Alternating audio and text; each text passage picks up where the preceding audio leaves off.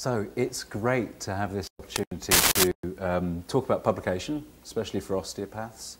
I'm going to take you through some information which is focused a little bit on the International Journal of Osteopathic Medicine, but also relevant to other journals as well. Doing this for NCORL, National Council of Osteopathic Research, and other institutions as well. British School of Osteopathy will probably use this material too.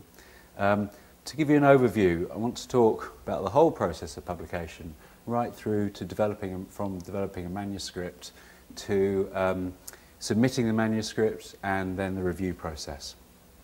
But first up, looking at whether you've actually got something that's worth publishing or not. Then we'll talk a bit about scientific writing, how to build up the content of an article, and then submission and the review process. So first up, how to get published in a research journal. So these are the questions I'm posing now, is kind of the steps you need to take before you actually start writing, then the language needed in a manuscript, and then the structure of the article itself. So, what steps? Well, first up, you need to think about, have you got something new and relevant? Have you got anything that's kind of rationalising or refining? In osteopathy, we've got lots of room to appraise current theory. Some of our current theory dates back to, well, 1900s, 1950s. It needs reviewing, it needs rethinking. Theory needs appraising, looking at again, and new ideas need proposing. And certainly those sort of articles are welcome. The International Journal of Osteopathic Medicine has published commentaries and theoretical papers before, and we'd welcome those. But also it might be a more systematic review of a particular field. A review of, for example, something I've been working on recently is looking at reassurance and what constitutes effective reassurance.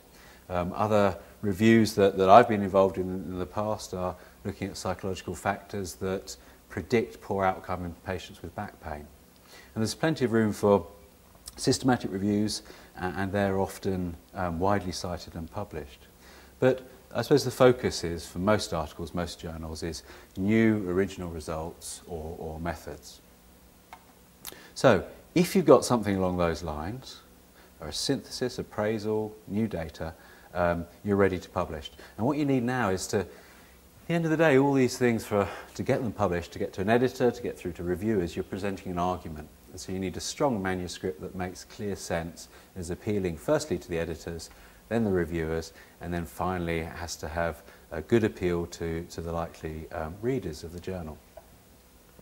So what makes a strong manuscript? It has to be clear, has to have utility, usefulness for readers and or researchers, and an exciting message. Now often research journals are reviewed by researchers and read by clinicians. So as an author, you need to think about what sort of journal you're writing for.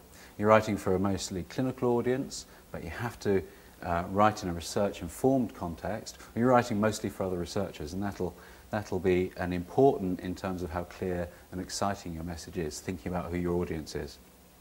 It has to be presented and constructed in a logical manner. You know, as I mentioned already, it is an argument, and so you're building your premises, you're making assertions, and you're supporting them with evidence. And that might be evidence that you're citing from the literature, but it also might be evidence that you're producing in your results. And that's the argument, and you're supporting that argument with evidence either in the results or from the literature. And it has to be clear fairly quickly, because reviewers and editors and the like are all busy people, mostly doing things like this in their spare time. Reviewers do this for free. We'll talk about that a little bit later in the talk. But that message has to be clear very quickly. That abstract, it has to be clear. Kind of what's new here, what's exciting, how's it useful?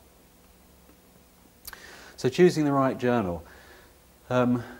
It's important to look at a range of journals. A key tip is to look at the kind of journals that you're referencing already in your work, that are publishing work in your area.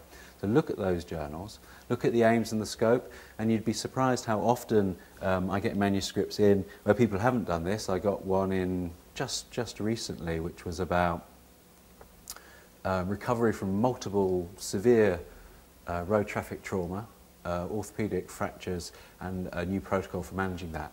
And what happened, these authors from a different country, they'd looked at the title of the journal, Osteopathic Medicine, and presumed it was all about osteopathic pathology, not about osteopathic manual therapy and osteopathic treatment, osteopathy per se. And they'd submitted the journal, they submitted an article to us, and it was clearly outside the aims and scope of the journal. You can also have a look at the types of articles that have been accepted before, think about the readership, and also think about, are there any hot topics around? So at the moment, you might be thinking about, in manual therapy, musculoskeletal medicine, about classification of patients, prediction models, identifying subgroups of patients is an example of a hot topic. So these are all Elsevier journals. Work for the International Journal of Osteopathic Medicine as well as British School of Osteopathy. There's a selection of journals here that might be of relevance to osteopaths and other people in the field. There are plenty to look at. It's a competitive field and journals are keen to get copy in, and there's a range of different journals you can have a look at. So moving on to that, thinking about the right journal. Nowadays people mostly do research with colleagues, and it's worth discussing it. Your person responsible for submitting it is probably going to be the first author, but it's worth talking to either colleagues or a supervisor if you've been doing your work as part of a study for a particular award. What you mustn't do, and I've come across this, I'm doing a systematic review and I came across a piece of work that someone else had published in 2 journals at the same time, which is not good, and the journals concerned, if they find out, they'll be very upset about it, because essentially you sign a contract saying that you're only going to publish it in 1 journal. So look at those references that you're citing and think about which journal, but don't put your work into 2 journals at the same time. Now, one of the things you need to do, and this is a theme, as a new author or as an experienced author even, is to look at that guide for authors, and we'll come back to that again. So that's that on any journal. If you search the journal, they'll have a website and there'll be a guide for authors, and most journals still publish their guide for authors in their hard copy of the journal. So just to summarise, it's about thinking about, am I ready? Have I got something worth publishing? What's my style of manuscript? Is it a new piece of research? Is it systematic review? Is it a professional issue? Is it commentary? Is it a theory appraisal and review? What's this type of manuscript I'm doing? And then targeting the particular journal you're interested in and thinking, this is going to be published in that journal, and you're writing to that journal. And of course, check the guide for authors. So what's the sort of language that needs doing? Now, it might be worth pausing for a second yourselves and just think, what are some of the characteristics of a good manuscript? Now, when you're thinking about that, you've opened up a paper, you've started to read. Maybe you might just look at that title for a minute and then get straight to the introduction or the results. And the kind of things you want is clarity, easy to digest information. Now, when you're thinking about what makes up that kind of information, that kind of quality, mostly it's going to be using short sentences, writing using the right tense, not making grammatical errors, and writing concisely. So here's an example, not from my journal, I should say. We wouldn't be brave enough to write anything like this. This is from another editor. This paper fell well below my threshold. I refuse to spend time trying to understand what the author is trying to say. Besides, I really want to send a message that they can't submit garbage to us and expect us to fix it. My rule of thumb is that there are more than 6 grammatical errors in the abstract. I don't waste my time carefully reading the rest. And I can certainly say, I didn't say this, but I could have said it. But I mean, in where we're at in osteopathy, I think it's important to be developmental for new authors. You wouldn't get that kind of level of response. This is probably from a journal like Cell or the Lancet or the BMJ, a bigger journal that will and can reject papers and turn them around very rapidly. So do publishers correct language? Now, the answer to this is there are lots of proofing stages, and some of that kind of happens, looking at typos or sentences. There might be suggestions from reviewers or from editors even. But the bottom line is it's down to the author. It's their piece of work. and they need to write it as carefully and clearly as they can. It's not going to be up to the editor to rewrite and reconstruct papers. Something at the International Journal of Osteopathic Medicine we have done in the past to help authors along, but now the volume of papers is too high and it's too onerous a burden to do that. We could possibly, with some support, we could maybe put you in touch with a mentor, or there might be people at the National Council for Osteopathic Research in the UK who might be willing to support that kind of activity, but essentially it's down to the author. There are some, for those of you visiting the NCOR website from overseas, and English not being your first language, there are some resources available from Elsevier. Well, they will translate copy for you and support your writing for a fee. Now, the last time I looked, it was, I think, 150 euros. And the deal is with the Elsevier team is that if your paper gets rejected and English language is cited as part of the reason for rejection, you'll get your money back, or they'll redo the copy, I think. But there are services around, and if it's taking forever and ever to try and rewrite it, it's probably worth making use of a professional translation service or language editing service. And you can see the web link is there for that. It's at webshop.elsevier.com. So, an overview. It's about clarity, objectivity, accuracy, and brevity. Thinking about sentence construction, looking for tenses, incorrect tenses. I'm on draft 8 of a paper I'm writing at the moment. I just can't see what's written anymore, and just looked at it again and seen some problems with the tense of a paragraph and some inaccurate grammar. So it takes time to spot these things. But again, go back to that guide for authors, which will be a helpful, give you some helpful tips on language specifications. So what you need to do is think about the language in the context of the reviewers and editors and readers being able to understand your messages clearly. Refer to that guide for authors, check for short sentences, correct tenses, correct grammar, and it's all in English or the language of the journal. Get a native speaker to check your submission before submitting it. Now to the structure of the article. Again, most journals lay out in their guide for authors the particular structure that they want an article submitted in. The International Journal of Medicine, Osteopathic Medicine, has also got guidance in that area. And I just thought I'd put in some comments. These are from both reviewers and editors from our journal. And you can read these at your leisure. But some of the main points here are that the reviewers are commenting here on the submission looking like a thesis, summarising forthcoming chapters. Now, if it looks like that, that's not going to get published as an article, because manuscripts and journal articles aren't theses. They have to be distinct on their own. So it'll get rejected. It needs to be in the format of the journal. This reviewer has put, with substantial reworking in a more conventional format, we'd certainly reconsider the submission. Actually, this might be the editor. But at this point, it is better to reject the paper and to encourage the authors to rework it prior to possible future submission. Here's another one. The instruction to authors have not been followed at all for this paper. Requires substantial rewrite, etc., etc. Have a look at those. We get comments like that from our reviewers quite often. So what is the structure? Mostly it follows an IMRAD, which is the introduction, the main part of the article, the methods, the results, and the discussion. Most journals follow that format. And that's important as well, because the title and the abstract, they're the words that are used for indexing. And nowadays, everyone searches journal databases, PubMed or Science Direct is the Elsevier platform, or CINAHL. There are lots of journal databases or research databases. And how good the title, the abstract, and the key words are will help enhance the ability for other people to find it. In the end, we're publishing research. We're not doing it for ourselves, although that might be personally gratifying. In the end, it's about a community of practice and helping other people to use new information, ultimately to make patient care better, or education, or whatever the context of your research is in.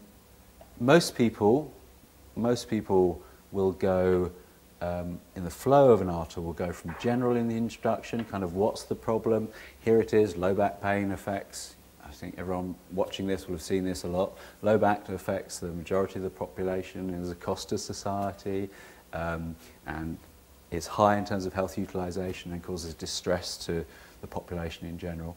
Then you go down to the specifics, so people are concerned about psychological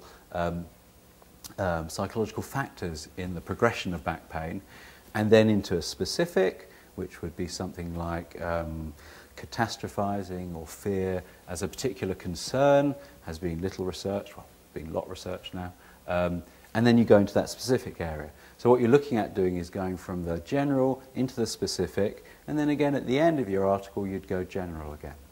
So the order of writing changes. Some people go for figures and tables, methods, results, and then do the introduction and conclusions. That's up to the individual. So what about titles? Now it needs to be really tight and concise. You know, tight titles, simple, clear titles get cited more often than others.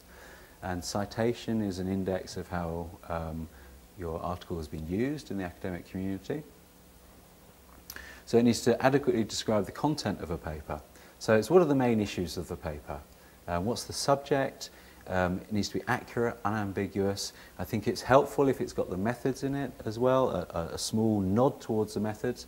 If it's something about people will be looking for different type of methodology or thinking about different inferences they can make from different studies. So if it's a study looking at expectations, for example, it's helpful if folks know that it's been a cross-sectional survey. It will be a different thinking to if they know it's been a focus group, for example, about expectations. And different other people, when they're looking for articles, might be looking for different types of methodologies. Articles with short, catchy titles are often better cited. So the abstract, there are lots of abstracting indexing services. I mentioned some already. This is really the shop window for your article. You know? When people are seriously looking for content to read, to inform themselves or to do further research, they're going to be doing a title search, and if the titles grab them, they'll open up the search engine and they'll look at abstracts. And that's your shop window. Now if it's kind of cobwebs and it's got old stock in it that isn't really relevant to what you've got to say in your article, people aren't going to look. It's got to be germane to what you're saying in your article. So make it interesting, easy to be understood, and those main messages. You know, if someone says, what's the outcome of your research? What are your main messages? Those 1, 2, maybe 3 maximum. Those key messages have to be in that abstract. Accurate and specific. And brief. It's hard. Writing abstract is hard. Concisely, and it's just plain old painful, leaving out lots of important stuff you spent ages thinking about and doing, and important results that just aren't quite as important as those top 3 things. So when you're using keywords, you need to think about these as labels for your manuscript. That's how they're going to be indexed. So those indexes will be classifying your article based on the keywords. Sometimes it's helpful to have a look at the Guide for Authors to see how many keywords and the style of presenting them. So what about the introduction now? Moving on to the structure. We've talked about the title and the abstract. Now the introduction.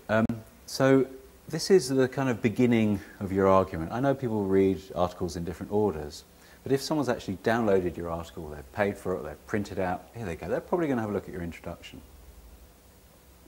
So this is the beginning of the argument, and this is your opportunity to say, actually, this is an important topic, and it's going to look like I've got something interesting to say here. So that summary at the beginning, this is the big picture. So if it's about the big picture, it might not be about parochial osteopathy in Aberdeen. It might be the big picture, might be manual therapy or musculoskeletal services, or the epidemiology of back pain or of shoulder pain or the psychology of expectations in general. That will be the big picture, which puts context in your work. And then going down a level, it'll be osteopathy services maybe in Aberdeen or in Southwark, where we are today. You need to be brief and clearly have kind of answers to the following, which is, what's the problem? What's the big problem? Now you've got the big picture and then the specific. This is the problem that I'm addressing. A review in brief of key papers in the field. Anyone else in the field will know the area, and if you've missed out a seminal paper or you've picked out a viewpoint in an editorial in fictitious Osteopathy Tomorrow, and you're citing that editorial from Biggins and Blogs, rather than, or excluding, instead of excluding the systematic review, the Cochrane review, which actually looked at the topic, then probably the reviewer is going to pick up on it, that you've been selective with your literature and you're not aware of this notion of different types of evidence and the strength. You might mention the editorial, but you wouldn't put it at the top of your list, maybe. Of the existing solutions or existing treatments or existing methodologies, kind of what's out there at the moment that you think is the best, or might be an indication of the approach you've adopted, but what are the problems? What are the gaps? Why have you taken on your project? What are the main limitations there? And what are your aims? So at the end, you've got this argument where you've got the broad brush topic, where it centres, the specifics of the problem you're addressing, maybe some of the nitty-gritty of why it's an issue, and then at the end of it, you've got, therefore, I'm doing this research. And if you've done it well, your reader will be gagging to read your methods. How's he approached this? How's she approached this? What has she done? What are the results here? I can see this is really important. They'll be really hungry to read the article. And of course, that's all in the context of the journal itself. So have a look at the journal, have a look at other introductions, look at how they're structured. So the methods, this is important. Obviously, this is the bit, replication is very important in science, and readers should really be able to have a good sense of what you've done, to judge the quality of what you've done, but also to be able to repeat it if necessary. Replication is a key part. And that includes an analysis section. One of the frustrations if you're trying to look at work and repeat work, or if you're trying to really understand something, is if it's not clear how the analysis has been done, you can't ever see how you've got from the kind of methods to the results. You don't know if people have collapsed a scale in a particular way, or they've summarised information in a particular way, and it comes from nowhere and you just can't figure out how it is. And now hopefully reviewers will point that out, but really it's down to you to make that as clear as possible, because reviewers don't always spot this kind of thing. If the work's been done or it's a very established method, you can refer to it rather than describe it in detail. Normally you'd want to identify equipment and the materials used, be they questionnaires or electromyographic measurements, whatever they might be. Ethics committee approval. I know some osteopathic institutions don't have access to a formal ethics committee, but in some way it must be reviewed. The International Journal of Osteopathic Medicine, certainly, I think all journals now want some sort of statement of ethical review. And of course, editors themselves, if they've got concerns, can make a call on it or ask for extra information. If you're publishing case material, we didn't really talk about that earlier when we were talking about types of manuscript, there's a real need in osteopathy for some very clear and well argued and evidenced case reviews and case scenarios. Some evidence that the patient concerned has been asked for their consent to be used, because it's not just an issue of anonymity but also of confidentiality, and it's the kind of thing that you'd expect for a case review, is that the patient had given permission for their data to be used. So when you get to the results, this red thread, it's really following on from the argument. It's what are those main findings? So it might not be all findings, you'll have to let go of some stuff that you thought when you were designing the study was particularly important, but to make a cohesive and clear story, the main findings, the findings from the experiments, the findings from the survey you described in the methods section. You might want to particularly highlight findings that are different from previous work. You'll of course report results of statistical and other analyses. Now when talking about stats, we all go a bit snowblind with stats, but I think it's worth remembering that statistics are there. They're essentially summary models. The idea is to summarise it, because any analysis, it's about a summary, and how can you make it more accessible to readers. So not everybody will go through each questionnaire and go, oh, that's a high score, low score, or even every interview. The idea is a summary. So you're using statistics to summarise effectively those data that you've collected so that readers can make judgments about it. And it's helpful, I think, to think about what statistics am I going to use? How can I summarise this well so the readers will really understand what I'm getting at? rather than what esoteric statistics can I use to bewilder and baffle my readers. Or if the statistics are particularly difficult to understand, it might be worth including a reference in the analysis section to where people can understand it more clearly. So results, illustrations and visual summaries of results are particularly important. They're a very efficient way to present data, and if your reviewers and readers can flick to results and see a clear summary visually, they'll access the data much more clearly.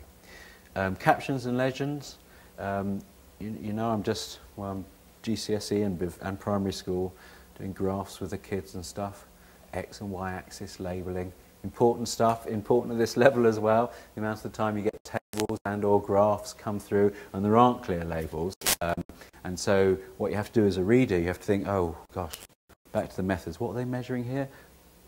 What was that again? And as soon as the reader is stumbling around trying to find out and interpret the information, it's a bigger task for them, and certainly a harder cognitive task for reviewers, and you'll lose your audience. So make sure everything's clearly labelled as best you can. Don't people tend to start, when they're starting writing for the first time, feel that they need to write in text, narrative, the same thing that's in the tables? It's best you maybe highlight one point out of a table, but if it's in a summary table, it's in a summary table. So the characteristics of the response to the survey are in table 1. Not 50% of men, 50% of women, the average age was and then all that information is in the table as well. Don't need to put it in 2 pages at once. Don't duplicate results. On to discussion. Now this is your opportunity to talk about what the results actually mean. And if you're going to do it well, you're going to do it in the context of available literature. And it's the most important section, really. It's most important because you've grappled with this subject for a long time. You may have particular and considerable expertise. And it's your opportunity to pull on that expertise, pull on that wider reading, to really make some interpretation, put some context, what do these mean, what are the implications of these results. Now, it's sometimes tempting to deviate away from the results. So I often see that in manuscripts, so that although the results tell maybe a tale that actually it looks like, in this instance, this study doesn't really show osteopathy in this instance to be particularly effective. And then the discussion will kind of drift away from the results into, actually it really is, you know, and despite this, or we need to do more research. You know, it really is about interpreting those results. You might be looking at limitations, you might be looking at a way of explaining your results in terms of the methodology. But the discussion is really the engine of the paper. And you do need to compare and contrast your results to other studies in the field. Now moving on to the conclusion. So that's, conclusion is important as well, because often people again will skip straight to a conclusion, and that's a brief statement of how your results, your discussion results, kind of what you can draw from it, but it has to be drawn from the results. It should be clear. It should justify your work as an example of the main points that are coming out. So one of the ways you can do that is by looking at future research. So here I've got my results. It looks like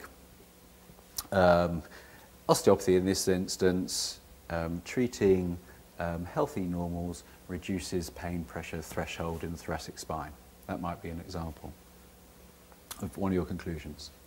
You might say further work needs to be done to test whether changes in healthy normals can be replicated in patients with thoracic pain. That would be an example. Or some specific questions might be, actually you found it's quite difficult to measure pain pressure threshold, so further research has indicated looking at methodologies to measure pain pressure threshold in the thoracic spine, for example. So use your specific knowledge, and that's what we're interested in, not general, like more research is good, bigger numbers is good. No, but your specific knowledge, having done the work. Now with references, it's important to it's important to let the reviewers, the readers know the main papers in the field that you've drawn on. Not all the papers in the field, but that idea I mentioned a little bit earlier about letting your reader know what are the important papers. So having some sense of judgment and some discrimination based on your appraisal of the value of papers you're citing. So not too many references. Make sure that you've fully absorbed the material when you're citing material. So for example, what did I see the other day? There was a paper on, I can't remember, there was a citation supported by, which said something like, I don't know, shoulder pain is highly prevalent in Western countries and causes lots of distress. And then when I looked at the citation, I looked at the article, it came from a study looking at sort of pain pressure thresholds or something like that. If you go back to the original article, actually it's those authors, they did say it, but what they've done is they've summarised 3 or 4 cited pieces of material from the epidemiology about shoulder pain, and so they've said it, but they've summarised other information. So if you're citing someone else's summary of someone else's work, that's not really helpful. It doesn't guide your reader to, if they want to check up, well, what's the epidemiology? That looks interesting. How prevalent is shoulder pain? What's going on here? They go to your reference. No, they don't find it. So go to those original references. Check that you've understood the context and the meaning of the research. So the focus of an individual paper, not just the material they cite in the discussion or indeed summarise maybe in the introduction. Avoid excessive self-citations should you be in the position to cite yourself, and try and have a broad spread of citations rather than all from the USA, for example, or all from the UK.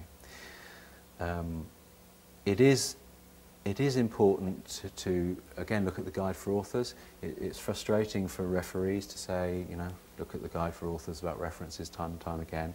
I think our journal, we've just changed the style to make it easier, because when you speak to authors, one of the most frustrating, time-consuming waste of time is fiddling about with references and formatting references.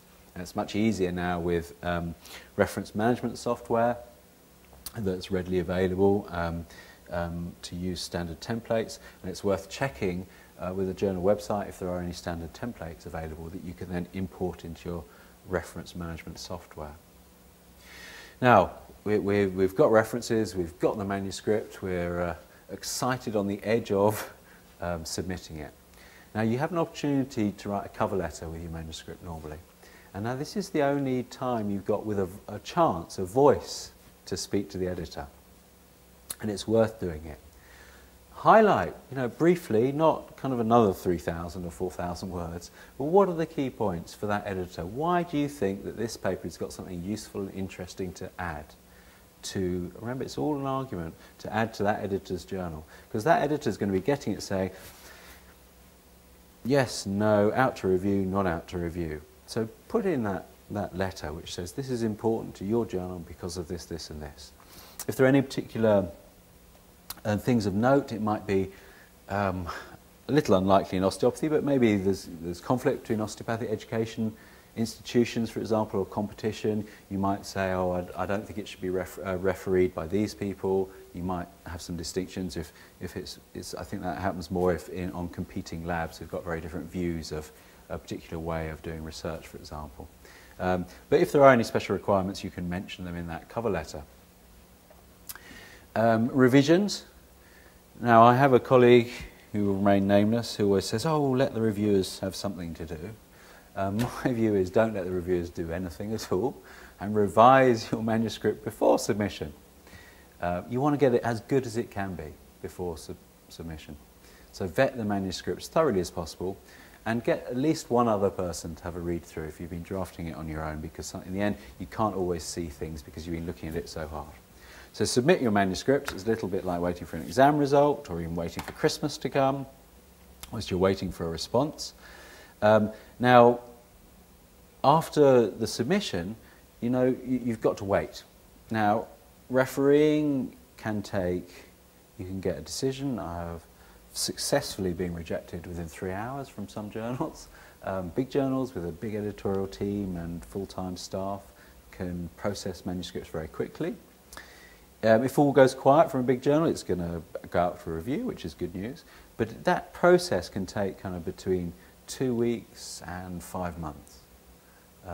Sometimes the editor will go through this process in a moment. The editor will be looking for reviewers. But in the end of the day, you'll receive a letter back or some communication back from the editor, which will be some sort of decision, which will be accept it with no changes, which is I've seen once in the time I've been editing a journal only. accept with revisions, needs to be minor or major, or reject, you know, it's not, it'll normally be outside the scope of the journal, or not the quality they want, or it doesn't fit the editorial profile. It'll be one of those decisions. Now, the peer review business is, as I said, reviewers are mostly doing this in their own time, gratis, for free. And the idea is that it's a quality enhancement thing, so that a reviewer will read it and say, actually, this is a manuscript which has got promise, but what about this, this, and this? Make those comments, and they'll go back to the authors, and the authors normally will say, actually, that's a really good point, I can do this, do that. Occasionally, the authors say, no, that's not a good point, because this, that, and the other. And then it'll be for the editor to make a judgment about that argument or not. But in general, it improves the quality of the research submitted for publication, and it gives the opportunity of the reviewers the opportunity to suggest improvements. Now, I've gone through those different outcomes, and here's a little nasty little diagram I've got here. And it's probably just worth briefly going through this, just so that you know what to expect. When an article gets submitted, normally you'll get a confirmation of receipt, and that gets generated by the journal management system itself, and then it'll go to the editor. So the editor at that stage can say no, like the article I was mentioning about earlier about major trauma after horrible car accidents. I didn't send that out to review, I'd say actually no, I'm afraid it doesn't fit. Or if I get an article in that's poorly formatted, or and the content is all over the place, or the methods aren't in there, or there's no, I might say no. Actually, I can see that's not going to go anywhere. It's just going to be, if you send it out to review, there'll be lots of comments, and there isn't enough in this manuscript for it to go. If you do decide to get it to, and I should say, sometimes at that point, the editor might say, actually, can you go and look at the guide to authors and reformat it? If you reformat it, I will send it out to review, but I'm not going to send it out to review at the moment because the reviewer will spend all his time saying it's not in the format for the journal. So that sometimes happens. But otherwise, the editor will say, right, it's going out to review. He'll then hunt for reviewers on his system, on the software, or through his network or his list, his database of reviewers, and looking for an expert in that area who's published previously in the area, has known expertise. Then an invitation will go out to the reviewer and say, something like, do me a favour, can you read and review this manuscript? There might be things on it, it won't be written like that, it'll be say, oh, you know, for the journal, and you'll get a bit of access to this database, and thank you very much, and da-da-da-da. But in the end, it's do me a favour. So the reviewers are doing this gratis. And then a response will come back. Now that response from reviewers can come back in a day, it can come back in 3 weeks. And at 3 weeks, or 4 weeks, sometimes after delays and reminders and this, that, and the other, the reviewer might say, no, I won't do it. And so you've got to start again. So that's kind of 4 weeks gone without an answer. And we do chase reviewers. Or it might be the reviewer will say yes and then not do it. And all of those things can happen. You only have to uninvite and say, thank you very much this time. I hope you'll review again in the future. On this occasion, we're going to look for somebody else to do it. So there can be a bit of a time delay in there. Anyway, once they've accepted and they've done the review, the reviewers will come back to the editor. Or the editors will have a look at it together and say, does this fit, does it not? If the reviewers say no, no, no, no, no, it's likely the editor will say, no, I'm sorry, it's been to review, here are the comments, for this reason we're not going to publish it. Alternatively, the editor might say, okay, the review is very positive, we'll accept it, da, da, da. Or it might be, can you make these revisions? Now it could be, can you make these revisions, these are major revisions, and when you've made them, I need to, as editor, to get them checked again by reviewers. So make them, and then we'll send it out to review again. It's not a guarantee of publication or anything like that. Or it might be they say there's some minor points here. So this paragraph isn't clear enough, or I'm not quite sure about the table, this table, it needs annotating more clearly, or your citation here isn't, small little things. And that would be a minor revision. And once those things have been checked, it might go back to reviewers, or it might be the editor checking it, be accepted, and the article will be sent off to the publisher for typesetting and scheduling. And nowadays, most articles at that stage, once the proofs have been done, they appear on the website for as a paper in press, as a PDF. Okay, so for some final resources, I should thank you all for if you managed to watch through the whole video online and got through the end of my slides. There are some submission and writing tips and author services at elsevier.com. If you just search Google on Elsevier and authors, you'll find the material. They've got some slides and podcasts using some of these slides that I've used today, but with a different speaker, more general.